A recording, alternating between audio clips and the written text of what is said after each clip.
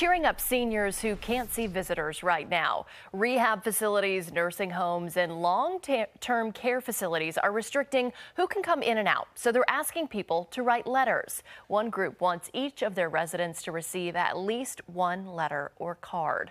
Some suggestions on how you can help: send a card with positivity or encouragement, like "just wanted to say hello and thinking of you."